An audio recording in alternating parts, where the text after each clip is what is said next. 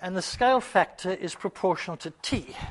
And in fact, this is empty. In fact, it's flat space-time.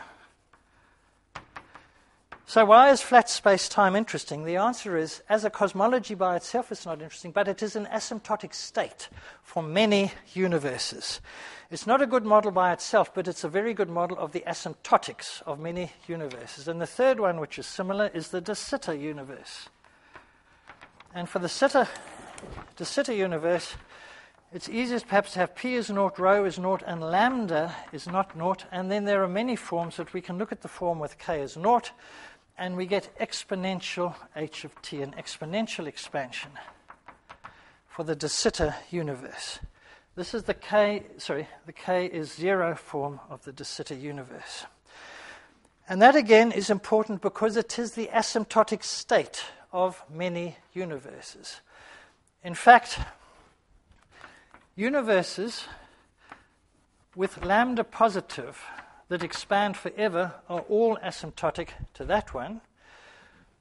And universes with k is -1 and lambda is naught are all asymptotic to that one. So these are the asymptotic states in the future. The Milne for ones with vanishing cosmological constant, and the de Sitter for ones with positive cosmological constant. Yes. Yes. The space sections are negatively curved. The space-time is flat. In fact, if you're familiar with hyperbolic geometry, what the Milne universe is in flat space-time, it's the sections. The space sections are the sections at constant time from the origin, actually. This is a picture which people may not be used to, but in fact what the Milne universe is, it's this section of constant time surfaces embedded in flat space-time. Okay, now, the other one that's important is in the early universe. What would be a good model for the hot Big Bang era? Well, the answer is P is mu over 3, K is naught, we can ignore the curvature, and lambda is naught. And this is the Einstein de Sitter universe for radiation, and the scale factor goes as t to the 1/2. And that immediately follows again from here. Put in radiation, ignore lambda, ignore k, and you get the scale factor proportional to t to the 1/2. And this, what you then do, is put that back in the Friedmann equation, and this gives you a unique relation of the temperature and the time.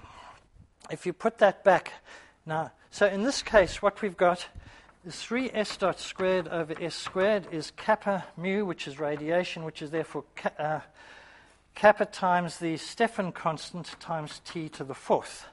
And so it's telling you the temperature in relation to the scale factor. And this is where the nucleosynthesis time scales come from.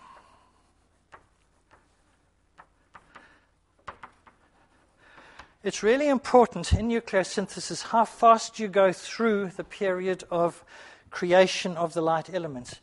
If you go through too fast, you don't get any nucleosynthesis, and if you go through too slow, you don't get any nucleosynthesis. And you have to go through at the right speed to get the 75% of hydrogen, 25% helium, which we see today. Now, the de Sitter universe became famous in the 1950s as the steady state universe of Bondi, Gold, and Hoyle. What they said is they didn't like the Big Bang for exactly the reasons I was saying. They said, let's see if we can avoid the singular state. And so they said, let's think of a universe which is expanding but unchanging in time. Now, what does that require? It requires that the energy density is a constant, and it requires that the Hubble parameter is a constant. If you try to solve the Einstein field equations, you can only solve it if there is vanishing matter. But they said, well, as I've already indicated, we don't know the field equations are true on this scale, so let's modify the field equations. We add in a term which is a creation term. We modify the energy conservation equations. And so they modified the energy conservation so that as the universe expanded, new particles were created all the time. Hydrogen atoms were coming into existence. I think all protons were coming into existence. Now, the rate was negligible. It was 1 proton per cubic megaparsec per century or something like that, that you couldn't measure by any ordinary measurements. But overall, it was enough to give you a steady-state universe. So they got this solution with a modified Einstein field equations. And a lot of time was spent in the 1960s trying to find out if this model was true or not. It was a very good model scientifically because it could be contradicted. It was contradicted by radio sources. Before the microwave background, it was discovered that radio sources could not be static, that there couldn't be a steady density of radio sources. And that killed off the steady-state universe. It got even more killed off when the microwave background was found, because it's difficult to explain a microwave background in a steady-state universe. But I'm just saying that now you can also get the steady-state universe if you, it's just a universe with just a cosmological constant. And it's important to realize a cosmological constant is exactly the same as a fluid with rho plus p is 0. I mentioned this yesterday. I'm going to mention it again. Whenever you have a cosmological constant, you can say it's a cosmological constant, or you can say it's a fluid in which rho plus p is 0. Because, as I pointed out yesterday, in that case, this is 0, and therefore rho is a constant, so the density is a constant. So a fluid with rho plus p 0 is a constant, and that is exactly the same physically, macroscopically considered, as a cosmological constant. Okay, now, there's lots of fun things we can do with the dynamics of these models, and I mustn't do too much of it, but I'd like to do some of it. Jeff, how long do you want to continue? All right, maybe what I'll finish off this time with is a nice phase plane. Whenever you've got a system of equations like this, as mathematicians, it's good to go, let's see if we can find phase planes, because they tell you a huge amount in a simple space. And this phase plane comes from a paper by Stabel and Refstal. And most of you won't have seen it because it's monthly notices of the Royal Astronomical Society in 1966, volume 132, page 379. And what they do is they plot a very nice phase plane in which this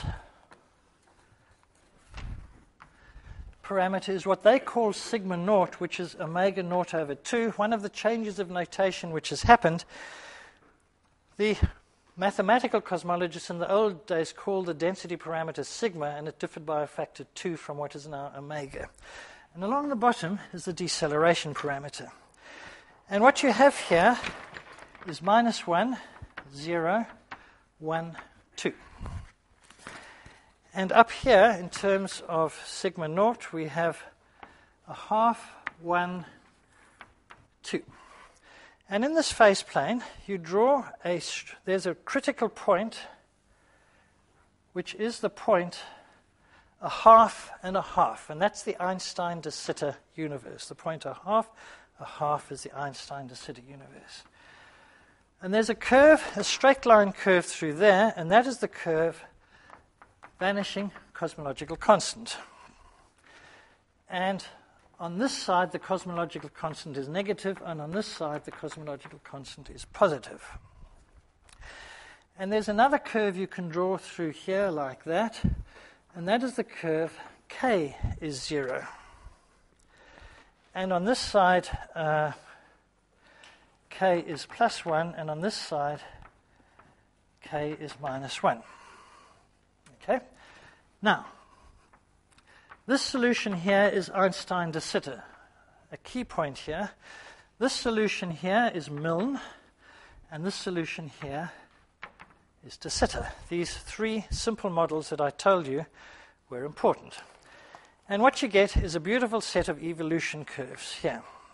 Now, the Einstein de Sitter universe is a fixed point. If you're Einstein de Sitter exactly, you stay there forever. You can't get up. Oh, sorry, I should have said this is for P is naught, but for arbitrary values of the cosmological constant. So this is for dust.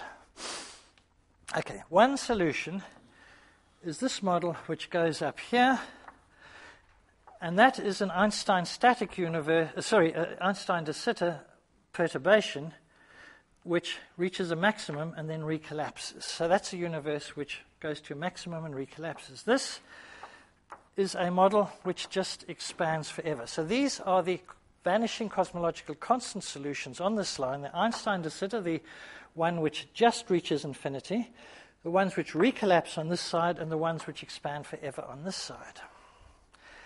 Okay. This is a solution, and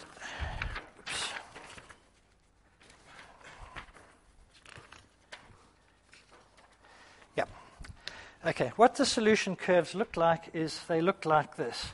That's a solution, these are solutions. Now there's a critical curve here that comes down, and these are the ones which collapse, which are non-singular in the past, and these ones here are non-singular in the past. And this is the one which comes down as an asymptotic to the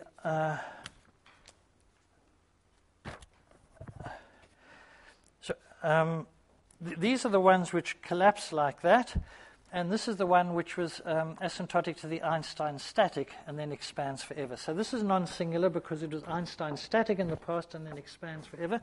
All the ones here in this shaded green area are the ones which recollapse. So these have got infinite age.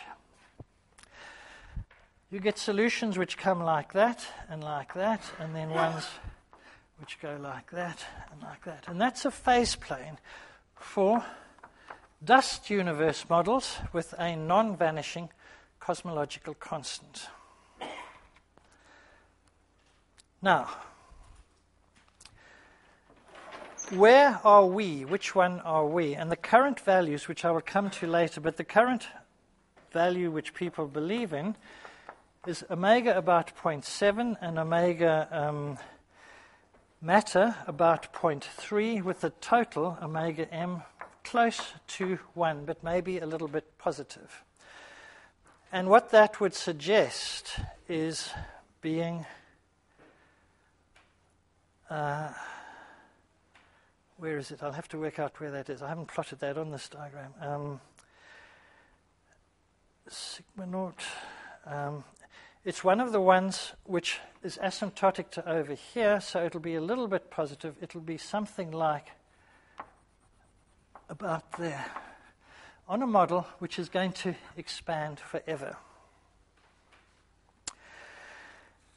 One of the interesting things in this model is, so what you can see now is that the de Sitter universe is the attractor in the future for all models with positive lambda, which expand forever. The de Sitter is the attractor for all such models. The Milne universe is the attractor for models with the special case lambda is naught, but it's unstable. If lambda is slightly positive or negative, it goes off in those directions there. The Einstein de Sitter model is the source for all of the models. In this, notice that this is the pressure-free case. This won't be accurate at very, very early times, and there is an extension of this diagram. Ellis and Rindler have got a very nice extension of this to matter plus radiation, and that is in monthly notices of the Royal Astronomical Society about 1987. I'm not sure exactly of the date, but they give an extension of this, an accurate one, which includes matter and radiation, which means they have to have a third direction. So it's much more complicated. They have a matter direction and then a radiation direction, and their model, they have a version of this in which they take into account non-interacting matter and radiation. And that's a very nice model, which phase plane model which they have of the exact non-interacting matter and radiation in the early universe. I think we've had a pretty long session, so I think we'll stop at this point. I'm going to show you another phase plane tomorrow, and then go on to start talking about observations.